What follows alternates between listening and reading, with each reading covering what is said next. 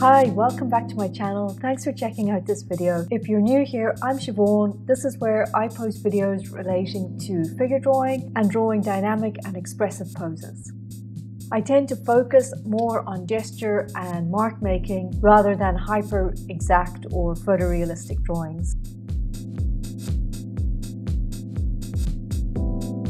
So stay tuned and please consider giving this video a like if you're also interested in dynamic figure drawing. In this video, I wanted to just share with you some of my daily gesture drawing work that I'm doing in my sketchbook. These are just short 2-minute or 5-minute drawings of the figure.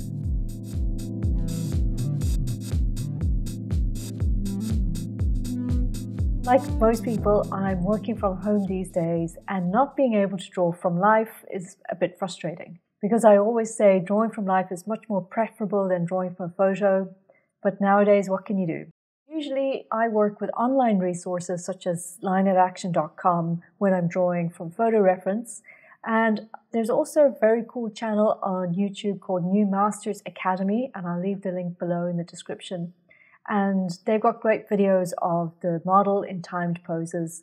And what I like about their channel is that the poses are really, really good. Well, I think so anyway. And that's what I was using today in my drawings. So today I wanted to talk to you a little bit about the main differences as I see them between drawing from life and drawing from photo, and how you can work around having to rely just on a photo reference and still keep your drawing fresh and alive and dynamic while working solely in your sketchbook on your own with your laptop.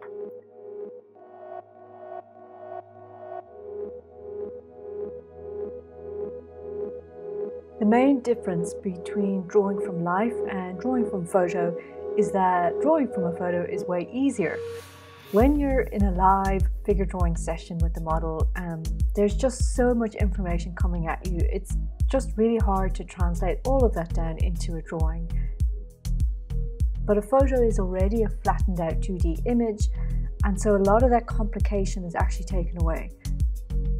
But I think that that complicated dynamic in a live setting is actually what makes a drawing from life so interesting. It is often what infuses the drawing with a new dimension. So even though it's way harder, I think that pays off in much more interesting ways. So how to work from a photo and still tune into that same kind of dynamic, that same drawing mode. So I think it comes down to mark making, and drawing a photo will often suggest that you use your mark in a really conventional way and just copy the image that you see. So my advice is to try and let go of describing the image of the figure in such, let's say, in such an obvious way. You can let your marks be a little bit abstract, and above all, you can let some of the figure be unfinished. Like, you don't have to draw absolutely everything that you see in the photo. You don't have to capture every single detail.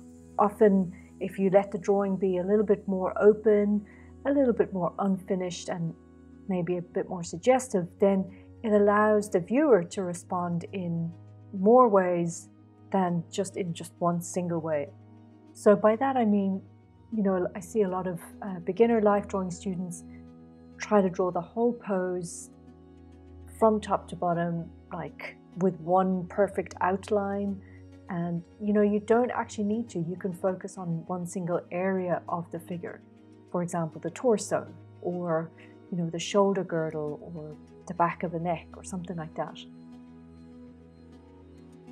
The way I'm working here, I'm just trying to keep it loose. I'm trying not to overstate some obvious things like the leg, really just a mark or two to indicate where the landmarks are, like the knee and the ankle, is enough in a way to describe the pose, or to describe the aspect or the gesture of the pose. And then I will spend a lot more time in areas like the torso, because that's probably where, for me, the pose has its central dynamic quality.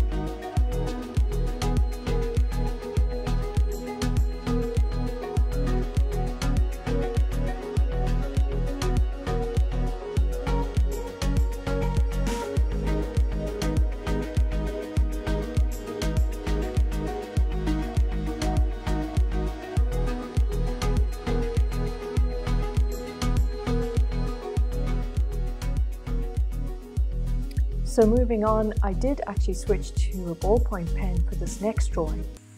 And the reason I did that is again to try and keep my mark making a bit loose. I felt like I was starting to get a bit hung up in details and a bit rigid.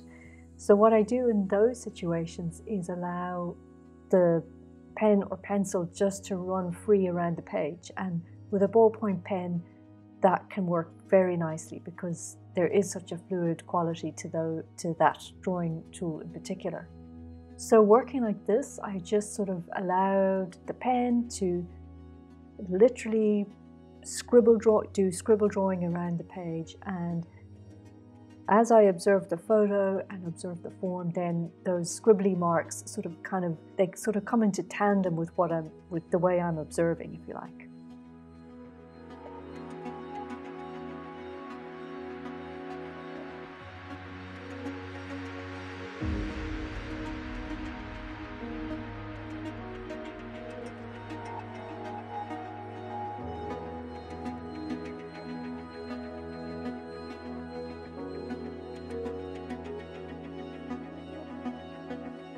So once I've worked around the drawing in this loose way, then I can go back in and add finer details or pick out areas of the drawing that I want to state clearly or more clearly.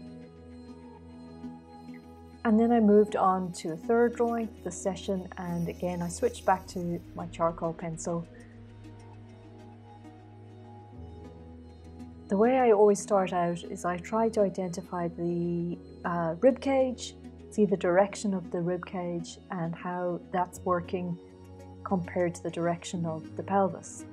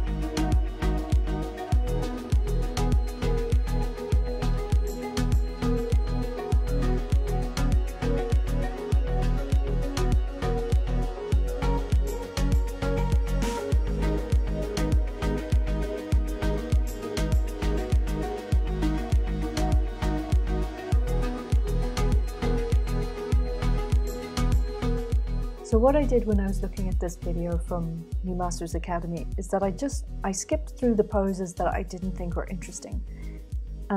You can do that if you want. You can be a bit more disciplined and watch every pose and try and draw something for every pose. But I find that there are certain poses that are a lot more interesting to draw than others. I like these seated poses.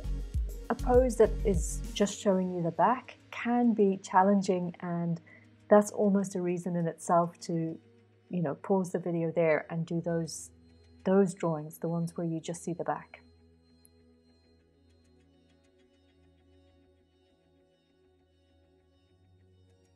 So these drawings took about maybe 10 minutes for these 2 pages of drawings.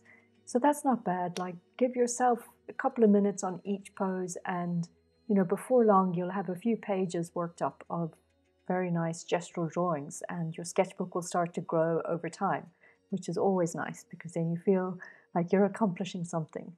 As long as you just open your sketchbook, I think that's the hardest part. It's just sitting down, opening your sketchbook, and then spending time to draw is actually easy.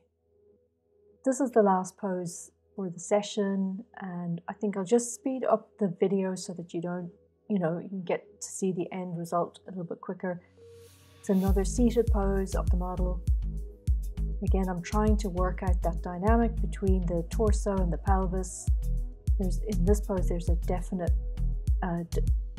difference of direction. So that's really important to get right straight away.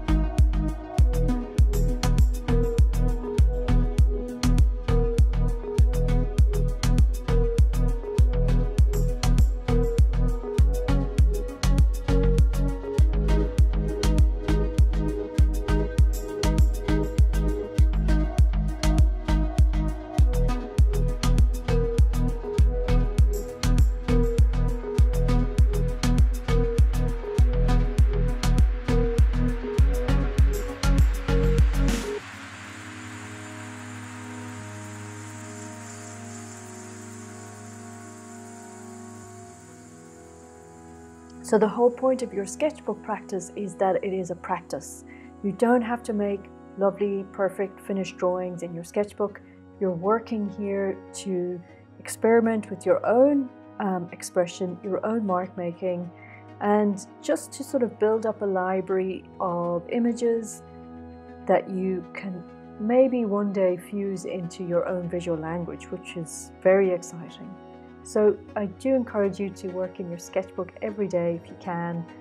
Leave a comment below if you've got any tips as to how best to get into a daily gesture drawing practice, and if you've got any questions, let me know as well.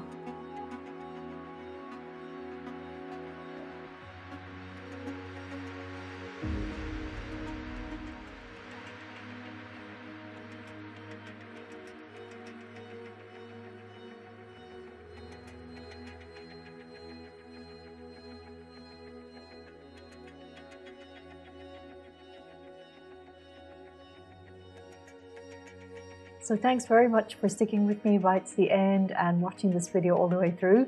That means a lot. I hope you are inspired and motivated to open your own sketchbook and start sketching and drawing the figure.